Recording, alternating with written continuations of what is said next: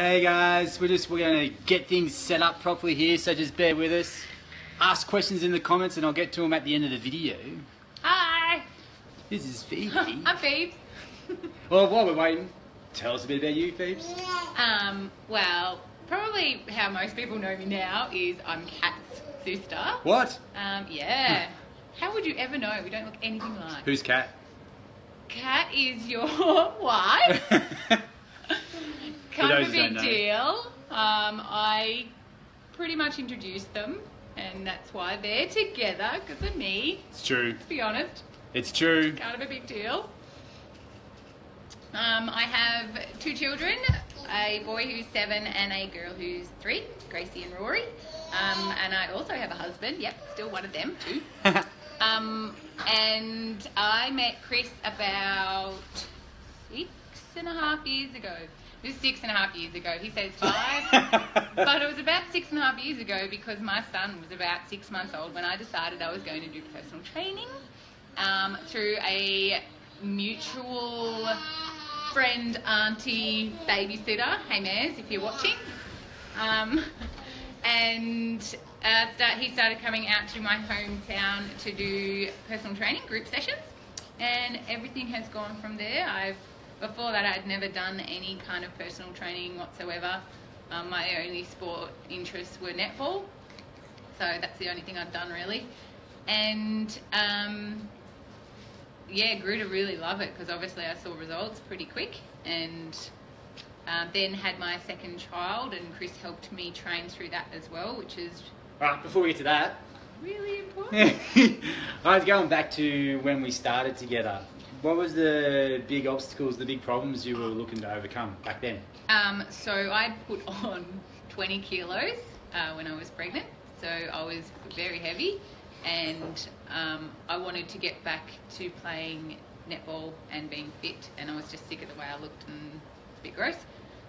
And yeah, Chris came out and we trialled 3 days a week, I think it was. Yeah, it was 3 days a week at first. Yeah. At a Walla. At a Walla Walla.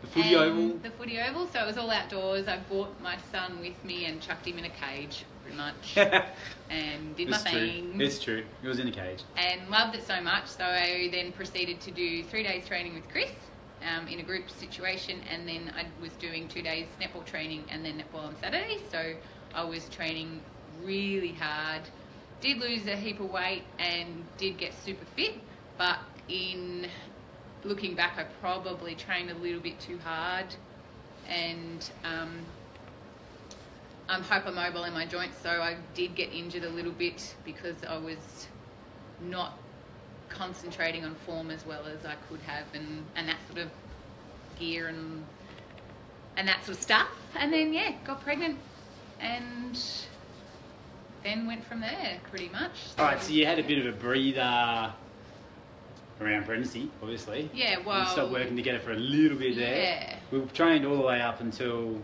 I think how long? it was about 30 weeks. Yeah, 30 weeks. And we just gradually took things away as things got harder and harder with the old Braxton Hicks. Yeah, they were fun. They were fantastic. But anyway, moving on. So talking about now, so it's been 5 years. Things have changed. What, from 6.5 years, 5 years. From when we started together to now, how has the coaching changed? Like, what's the thing you need the most from the coaching that we give? So back then I relied on 3 days a week Chris telling me what to do. When I stopped, pretty much I didn't know quite what to do with myself, what to work on the most, and didn't have that accountability, so I didn't do it. So fell back into a little bit of a hole for a little bit, which is normal. I was also just had a baby and that sort of stuff. So, but the main difference from back then to now is that I've learnt actually how to fit fitness into my daily routine and without making it a chore, because that's what I struggled with this time. Having 2 kids was a lot different to having just one. Time was really difficult. Chris and I fought about this quite a bit because he's like, just make time, you'll be fine. If it's important to you, just make time. And then obviously his realisation as well as my own, I was like, I don't have the time, I can't do this, and getting more and more frustrated with not being as fit as I'd like to be and getting quite down about it. So Chris, obviously this is what he does, teaching us how to be accountable to ourselves and make daily movement a habit instead of a chore. And it took me a long time to come to terms with that. And I fought with him a lot in the process because I would give him excuses as to why I didn't do it every single day and why I can't do this and why I can't do that. But as usual, he's the majority of the time, this is probably the only time I'm ever going to say this, he was right. And I realised that doing small amounts of movement every single day is way better than killing yourself in the gym or wherever 1 or 2 times a week, because then you have 2 or 3 days after it to not be able to move and you won't be able to do anything for those days. So yeah, and sort of to be the best version of yourself, it's about showing up every day and being that person. So that's how we sort of do it in the coaching group. And it really makes a difference as well. Yeah. I know that if I do that small amount of movement every morning, I'm just like, oh, sweet, I've done that, so I'm not doing nothing. Because at times it would be so overwhelming doing things like going, oh shit, I've got to do this workout today. Yeah. And not doing anything at all, and then going, well, stuff that, I've totally ruined a whole day. Whereas now I do the minimum, and then if I'm feeling really good, I'll just keep going with that. Hey, dude. I'll keep going with that and do a proper workout and stuff like that if I'm feeling really good. And then the next day I'm just like, oh, this is not working. I can't do too much today. All right. So since working together, what have you achieved? So it's been 5 years. Yeah. 6.5 years. So I got so into exercise and just feeling good about myself and wanting to then teach other people. So I actually studied to become a personal trainer. Yay! Which was probably one of the most rewarding things I've ever done, but it was also one of the stupidest things I've ever done, because I managed to enroll in this course just before I fell pregnant. Yeah. Because being a parent's not busy enough and it's not hard enough. And being pregnant and trying to be a personal trainer is not fun. So it took me a little bit longer than it takes normal people, the average person I should say. But I did it, I completed it, and I worked for Chris in 2 of his gyms and loved it. I really enjoyed the time, as much as it was probably Chris's most stressful time of his entire life. Yeah. I enjoyed it, which is more important. I learned so much from Chris.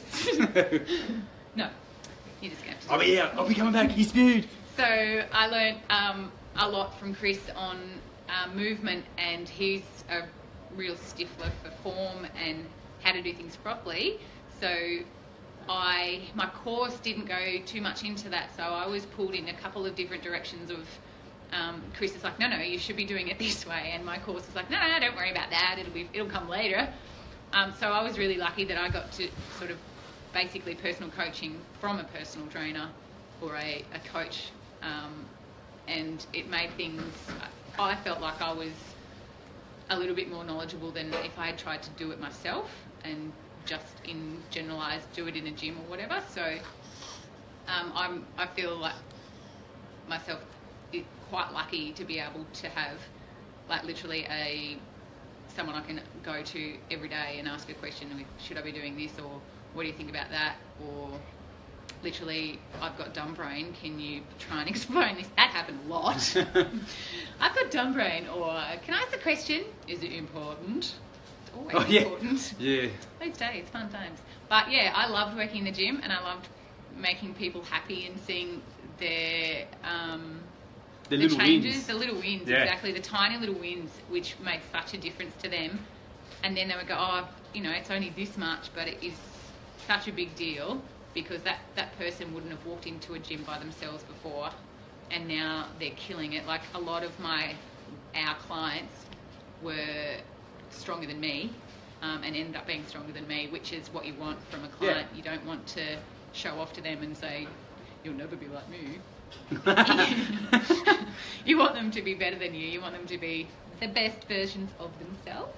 What else have you done? So you became a PT. Yeah. We did an obstacle race together. Yeah. Which you thought you'd never do. I did an obstacle race. First grade, A grade netball. A grade netball. I thought, yeah. Always been A grade. A grade, I'm always an A grade netball. Kind of a big deal. I did do really well though at netball in. Just been able to handle it better. Yeah, being able to handle it better, not getting sore, and just being really happy with my sport and really happy with how I played and stuff like that. What else have I done? Just attempted to do more things than I ever used to. Like I never was more confident in daily things. Like I never was interested in hiking. I was never interested in running. I still am not, but I do it. I still don't like it, but sometimes Chris makes me do it. Just overcoming my injuries was a really big thing for me as well, because I was hypermobile. I am hypermobile. I tend to injure myself really easily, so netball is not a great sport for me to play, but I'm pretty stubborn and I really enjoy it. So Chris, basically the goal was to get me through seasons of netball and not feel like I'm broken. So yeah. Alright, we're going to move on to the quickfire round now. We're going to talk a little bit about, we talk about the red light zone a lot in our coaching groups, where as a parent, we look at 3 zones: red light, yellow light, green light. Red light is like the worst possible day you can think of. So what can you do in your worst possible day in the red light zone? And then yellow light's generally where all parents live. You're not in a red zone, you haven't got an acute injury, or you're not super stressed out, but it's still kind of stressful, like general parent zone. And green light is like where parents never live.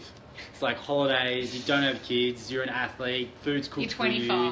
You're 25, you sleep 10 hours a night, everything's perfect. That's the green zone. So generally what we try and do in the coaching group is figure out the default foundation habits for your red zone. So if your red zone habits now, which is when you're super stressed out, is like chocolate, pizza, ice cream, Netflix, just all habits that don't live in alignment with the best version of you, we try and change them into better ones. So, Phoebe, quick fire round. What's your red light version of movement?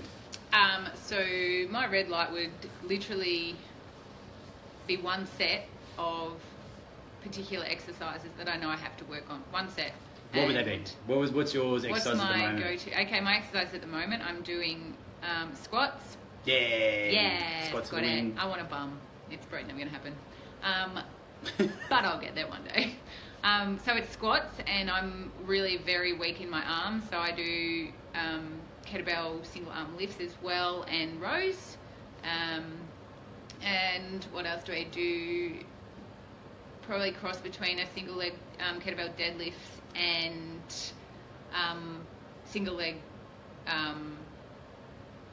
What am I doing? Single leg deadlifts and glute bridge. Glute bridge. Oh yeah. I've got a really poor core and got really bad diastasis recti when I was pregnant, so I need to work on it a lot. And so I do leg lowers. I was doing planking, but I found that it wasn't too much. Yeah, it's probably a bit too much, and didn't find I was hitting my core properly. So back to leg lowers, which I am actually getting better at, and I'm progressing. Yeah. Yay. Oh, well, for everyone who wants to know, leg lowers, it's when you're lying on your back, leg at 90 degrees in the air. It's seeing how low you can get it with your back staying flat on the floor. So for Phoebe, she could probably used to get to not even 45 degrees. No, not even 45. And a lot of it was bent leg as well. So what are you getting to now? I am pretty much straight leg, bit lower than 45. Yeah. And I can get a lot of reps out before I'm not able to breathe through them as well. And I used to do them holding my breath, and a big thing for me with that Chris taught me was being able to breathe through your exercises. And if you can't, then you know that you're not up to that stage yet. So that's what I do when, like, literally in the mornings, I can jump out of bed, and I know that if I don't do it in the morning, it's not going to happen. Very rarely do I get to night times and go, yeah, let's bust out a workout. I don't think anyone does. But I used to be like that, because I used to train at night time, so I worked my body to know that you've got to reserve some energy for that nighttime training. So flipping that around and doing it in the morning was a big struggle, because in the morning I was like, coffee, that is all coffee. So training myself to get out of bed, have a couple of sips of coffee, because let's be honest, it's still important, and then do those exercises. And depending on how I felt, I would do, like as I said, my red light would be literally one set of maybe 10 reps of each exercise. And if it felt good, I would do 2 sets or 3 sets, and then work into my day as well. Like I'd also do the 5-minute snacks, but that's probably for the yellow light and the very rare green light that I get. Yeah, cool. So that's Phoebe's red light movement stuff. So that's what she's going to do on her worst possible day to make sure she shows up. Now, what's your red light nutrition habit or habits? How do you try and make sure you show up on the shittest day you can possibly have? Yeah. What's your go-to on a red light day? So it is a struggle for me because I'm an emotional eater, big time. I am too. Yeah. So on the red lights for me, all I want to do is eat shit. Yeah. A lot of the time I still do. Which is normal. Which is nothing normal. wrong with that. Everyone does it. And you still feel shit house after. You feel guilty, and you actually feel worse than when you started. But you go, oh well, let's try and find different red light foods that I can have. So Yeah. a lot of the time, like I know Chris is pizza, and mine probably is sweet stuff. So I tend to go for the really bad sweet stuff like your Tim Tams and things. So how do you overcome that? how I go about it is I probably still eat the sweet stuff, but I actually eat the better sweet treats. Like I'll make them myself and Yeah. make them, refined sugar free, or So it's not about stopping yeah. it, just Yeah. changing changing the it path up a little yeah. bit. Changing the path a bit and making them still taste like they're naughty and Yeah. and feel that emotional sort of probably whatever is in your head that's making you feel like you need something sweet. So it, you get that hit, and you also go, shit, I actually didn't eat that bad today.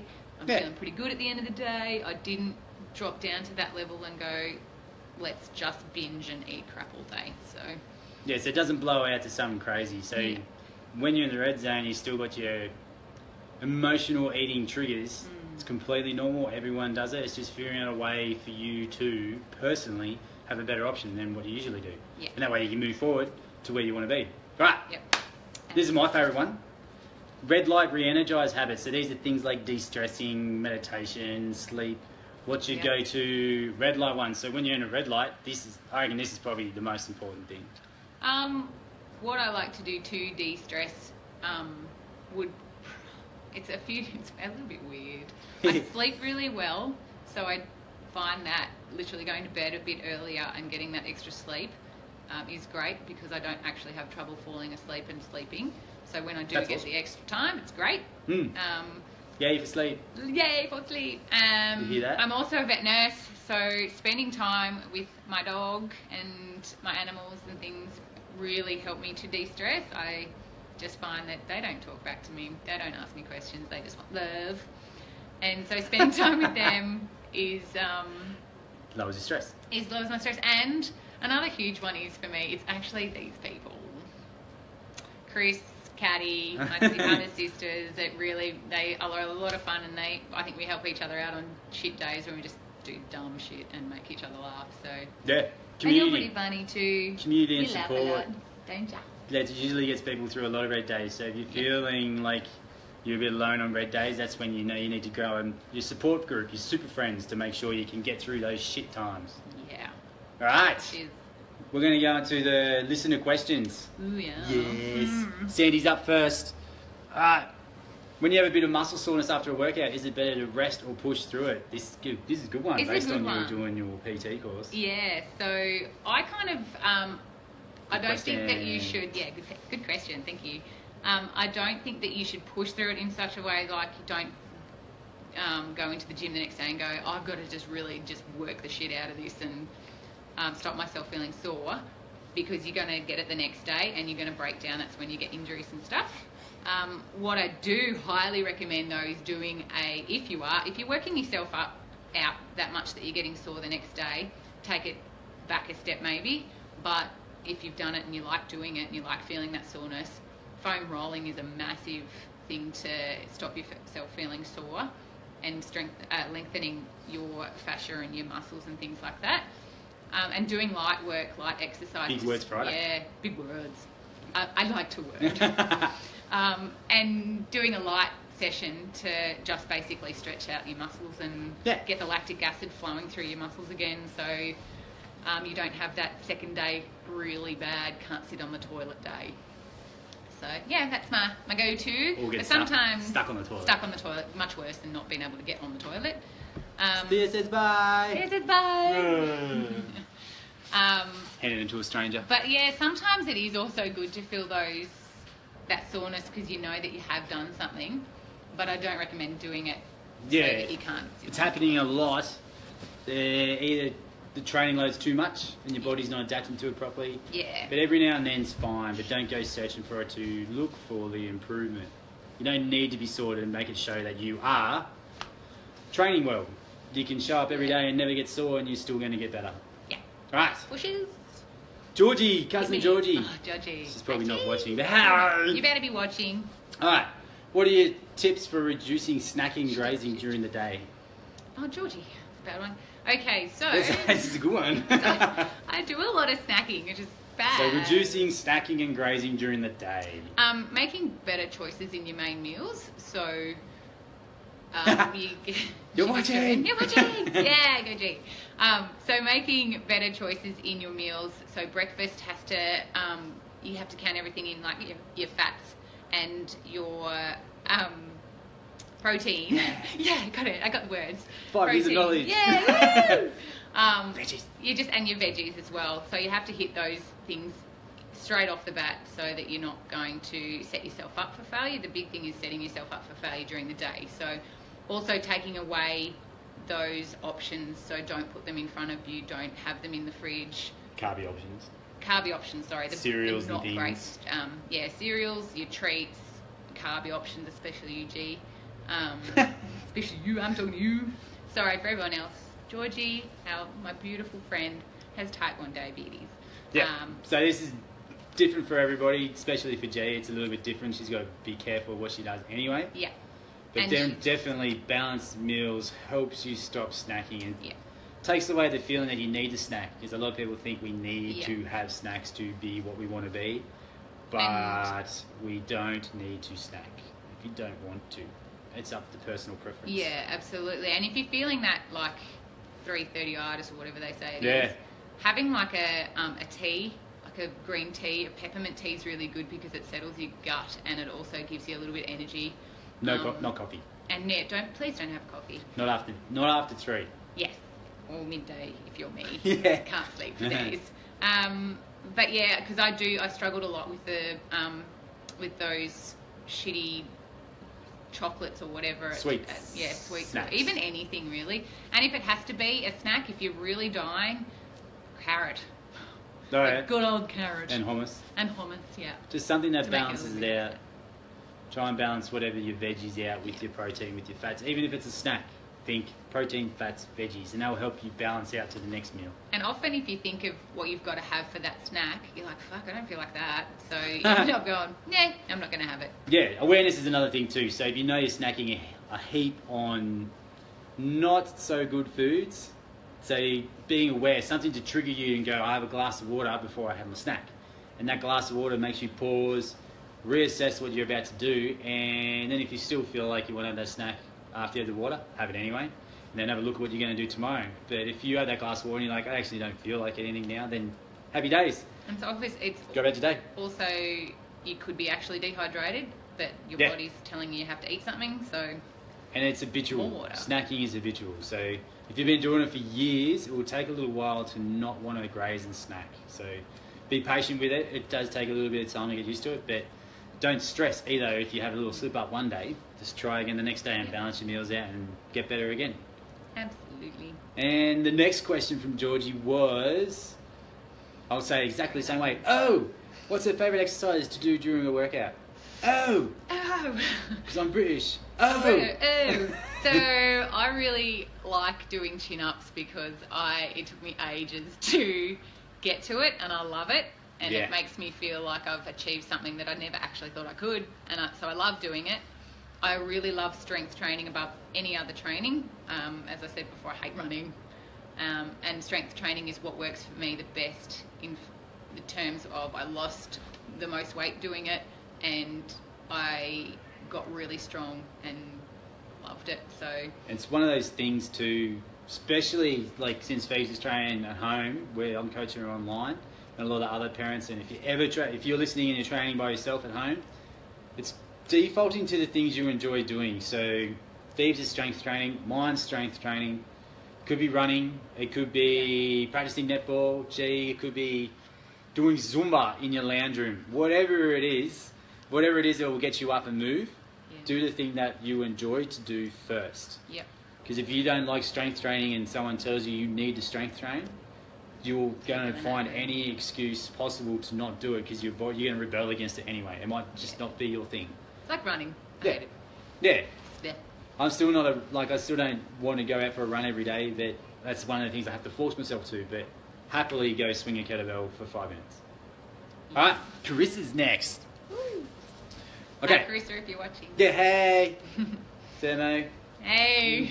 What's the one exercise you never skip? The must one when time poor is motivating. So what's the one exercise you try and do when time is poor, motivation sucks, it's just gone? Yep. What are you going to show up and do every day? That really is squats for me, or lunges. Lunges probably hit the spots a little bit more, because it is something you can do wherever you are, and you can incorporate them in a walk. Like I do a lot of lunging while I'm walking, and it really hits my glutes, and it is something that I need to work on a lot.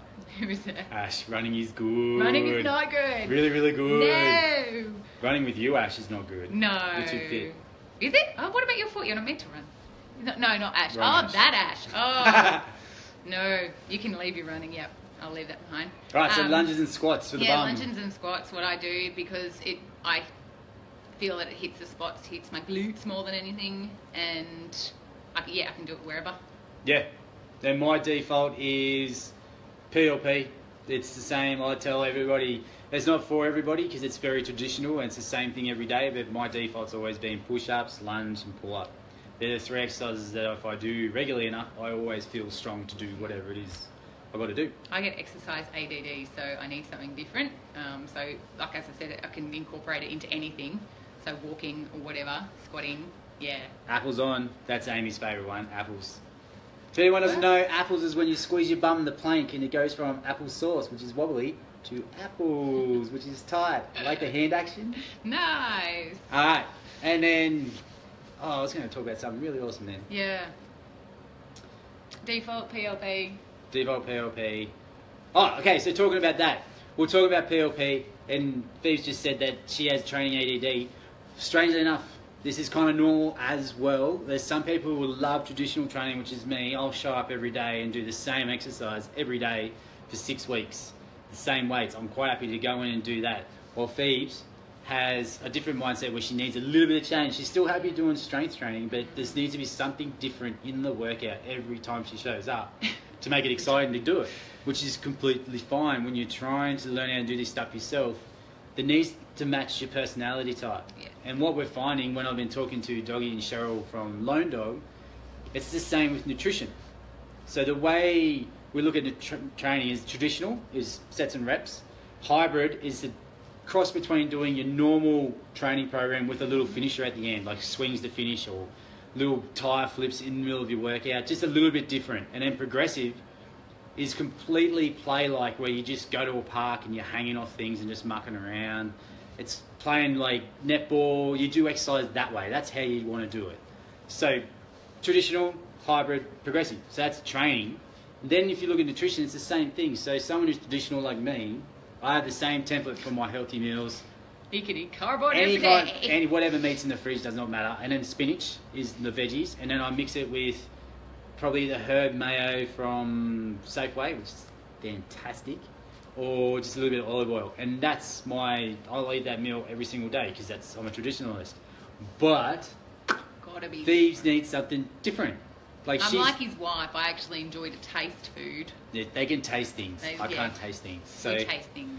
So in Phoebe's case, she needs variety in her food. So getting a meal plan for Phoebe's is probably the worst idea possible because she knows what's coming. Yeah. There's no variety in what's coming. Yeah. She needs to be able to pick and make things as she goes, and that's learning how to build a meal off a template, which is basically our protein, fats, veggies, and carbs if you moved enough. So if you've ever done a training program or a nutrition program and it just did not sit with you, you got bored and you're looking for the shiny new object, that's okay. That's normal. That's your personality, and there's a way to actually do it. You can actually train in a sense that it's something different every day, and it's going to excite you to show up every day. For sure. If that all makes sense. What And Kat's listening right now, and Kat is one of these people. She'll thumbs up that stuff she will. like crazy in a minute. But anything else you want to say? Well, I suppose if someone's a busy parent at home, struggling, where can they start? What can they do straight away? Today. Squats. Hey, Squats. did I mention I like squats? Movement. Movement. Just Go for squats. a walk. I know it's pretty cold, fresh out in the Rubric area at the moment. Or one thing. Go one thing for movement. What's the easiest thing? Squats for me. You can do it at home. Your form can be pretty on par unless you've got weights. Your form's pretty good anyway. So Don't even need it. Just stand up while you're watching this and squat with your phone. Yep. The hardest thing is starting. Once you start, momentum's huge. And do like 5. And you've done it. You've done it for a day. And then nutrition. What can they do today for nutrition? What could they do today for nutrition? Something easy to do. Add veggies into whatever you're cooking today. Add 1 veggie. Veggies for the win. Add 1 veggie.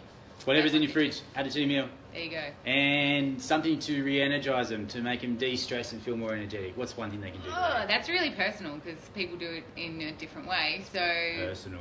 Yeah, like pretty different for what everyone likes. Let's Cold shower. Cold Finish shower. your shower off with 15 seconds cold shower before you go to bed tonight. Yeah. That'll get you into a good body temp for you to have a good sleep. Yeah. Because everyone has the heaters cranking at the moment. That's not easy though. It's not really easy. Hard. It's really hard to do. It's easy because you're already in the shower. Just turn it off. Ah. But go to the temperature that feels comfy Do it, for guys. you. Do it. And just remember, the only thing to remember is to start. Make it easy to start, because people wait for motivation to start. Yeah. Where it's actually the other way around. Once you start and show up every day, motivation comes to you from action, from doing things. You can't do nothing and hope motivation comes. Absolutely. Start, and motivation will be there with you as you travel on your journey. Damn straight. Totally agree with that, because when I'm having a downer, it does tend to go on for a couple of days, and I've got to lift myself out of it and just do like the minimum in the red light zone. I do that minimum, and I'm like, oh, that felt really good, and you just keep going up and up and up for the next week or whatever until you just get into that zone and that habit where you're doing it aneway. It's all about showing up every day. The easier it is to show up for you every day, the better, the faster you will get to where you want to be. Yep. Anything else you want to share? No, I don't think so. I think I'm good. It's awesome. Thanks for having me, everybody. Thanks for listening. The new website will be up soon. Talk to you later. Bye. Bye.